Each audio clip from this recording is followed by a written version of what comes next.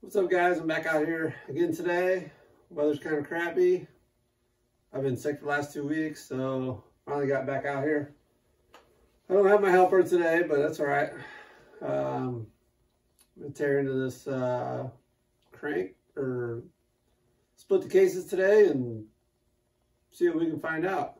So I'll take a look at it and tear it apart and see what we can do. All right, so I got these cases split over here. I think I found the rest of my piston. Look at all them chunks in there. Wonder if I could get some JB weld and put that thing back together. Wasn't too bad taking that apart, so I'm gonna get her stripped down a little more, get it all cleaned up, and I got some new parts coming. We'll get this thing back together and see if we can get it running.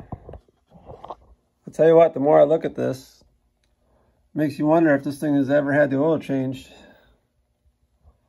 Look at how nasty that oil is.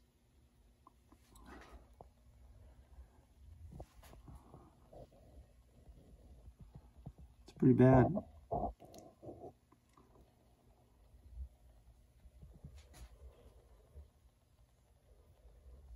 The crank doesn't feel too bad, but I got a new one coming. I'm gonna do it right.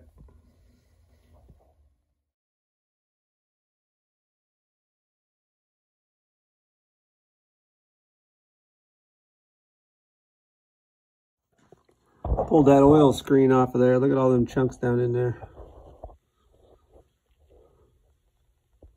That's nasty. Getting these pieces out of here.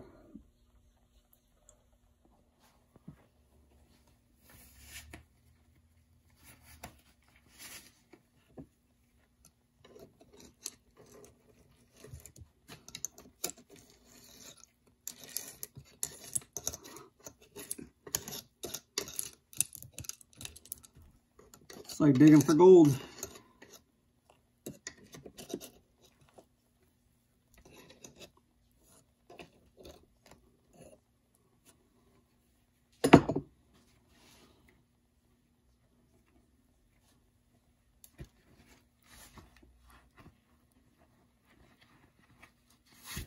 All right, so we got the old crank out. Wasn't too bad. My screws to push it out with weren't long enough, so I got it about halfway out, and then I put some heat on it and then tapped it with my dead blow. And I actually got the new crank today. Wasn't expecting it today.